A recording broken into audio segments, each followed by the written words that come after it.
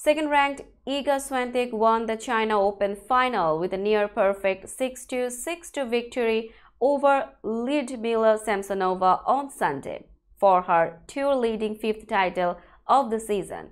Swiatek's triumph in her first visit to China was her 16th career title and adds to her impressive 2023 haul that includes titles at Roland Garros, Doha, Stuttgart, and Warsaw. Like her dominant defeat of third-ranked Coco Gauff in the semi-final, Swiatek's serve was again the telling difference in Sunday's final, denying Samsonova a single breakpoint opportunity throughout the 69-minute match.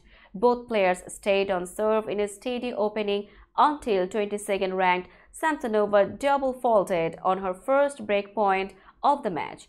Swiatek then held for 5-2 and broke Samsonova again to take the first set. Swiatek maintained the momentum into the second set to take an early break for 3-1 and quickly closed out her fifth title of the year after Samsonova put a drop shot into the net on match point.